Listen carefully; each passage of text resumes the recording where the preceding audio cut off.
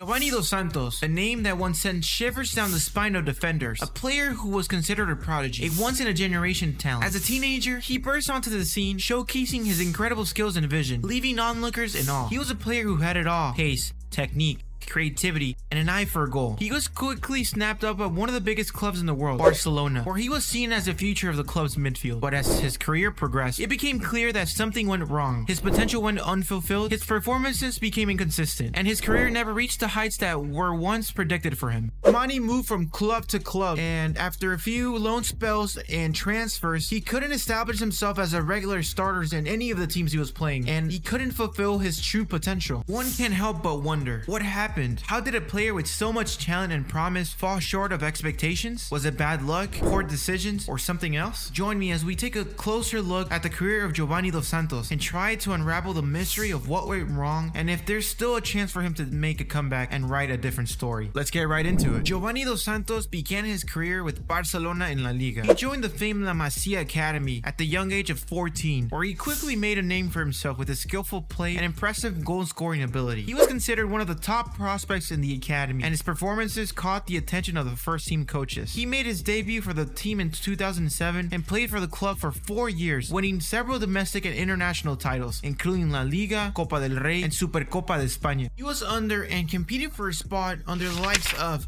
Lionel Messi, Ronaldinho, and Thierry Henry, and I truly believe this should have been an eye-opening experience for everyone at Barcelona, but more specifically for the Mexican. And as you all know, in the future, they created a dynasty that impacted the world of football. During his time at Barcelona, Dos Santos was known for his ability and quick feet, but he struggled to establish himself as a regular starter due to the strong competition for places in the team. He was often loaned out to other clubs to gain more experience, but despite his talent, he was not able to fully break into the first team. Before joining Barcelona, Dos Santos was already representing Mexico's national team. He was called up for the U17 World Cup in 2005 and helped the team win the tournament. He was a captain and was considered one of the best players in the tournament. He was also named as the top goal scorer. Besides that magnificent spell of games internationally, he has been so inconsistent with Mexico that he wasn't even selected in the 2018 and 2022 World Cups. The only other call-up that I can remember at the top of my head is the London Olympic Games in 2012, where he was able to beat the likes of Brazil and Neymar and company. But a little thing that I think I kind of researched is that he wasn't even starting in that game, so I think I'd essentially deduct some points off of that. Other than that, I think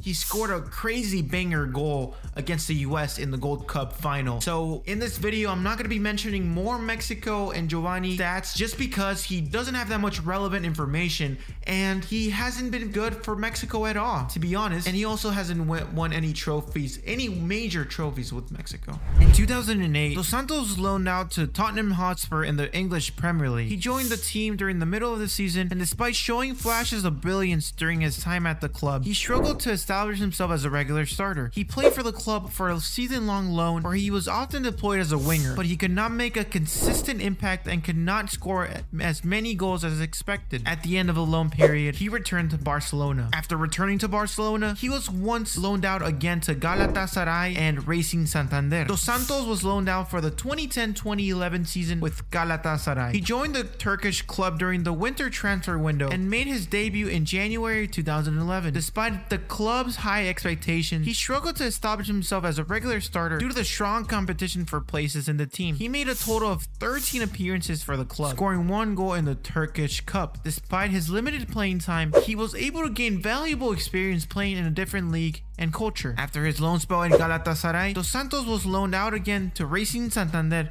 for the 2011-2012 season. He joined the Spanish club during the summer transfer window and made his debut in August 2011. He played a total of 14 games for Racing Santander, scoring 1 goal in the Copa del Rey. Once again, struggled to establish himself as a regular starter due to the strong competition for places in the team. After his loan spell at Racing Santander, he returned to Barcelona, but as mentioned before, he struggled to establish himself as a regular starter and eventually left the club. Giovani was loaned out 3 times and couldn't be a starter in any of those 3 teams. games. So I think, in my opinion, that this damaged his reputation and how the fans viewed him, essentially meaning also how clubs viewed him. No top clubs wanted him after those 3 loan spells. In 2011, he joined Villarreal, which is essentially his most consistent spell at any club, and he was able to help them reach the semifinals of the Europa League. During his time at Villarreal, Giovani dos Santos showed glimpses of his potential, displaying his skill, creativity, and vision on the pitch. However, his performances were inconsistent, and he was often plagued by injuries,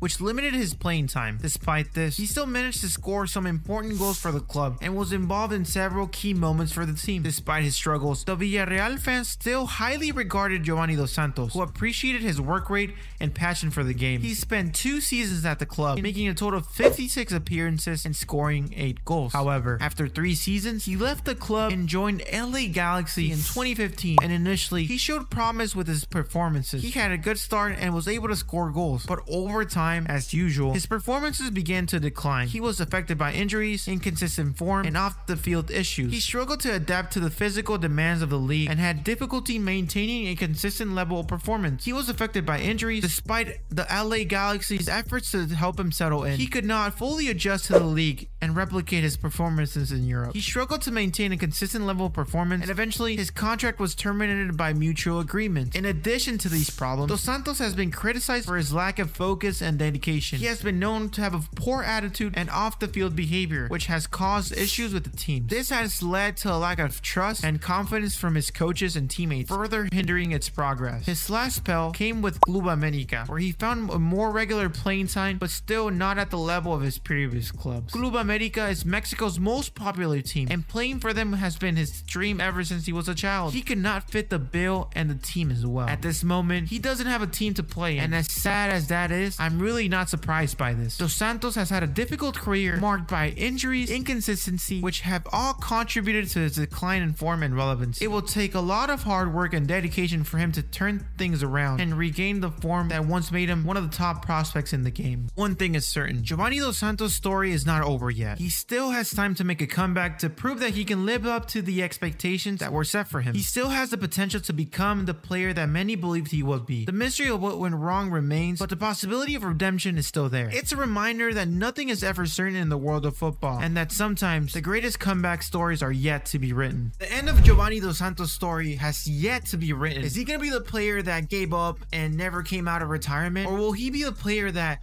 comes back and shows everyone why he is the player that he is, or why Barcelona looked at him when he was young and decided to purchase him? You know, he played with the likes of Ronaldinho and Messi. Had to have been a reason why they signed him if he wasn't good. Only time will tell.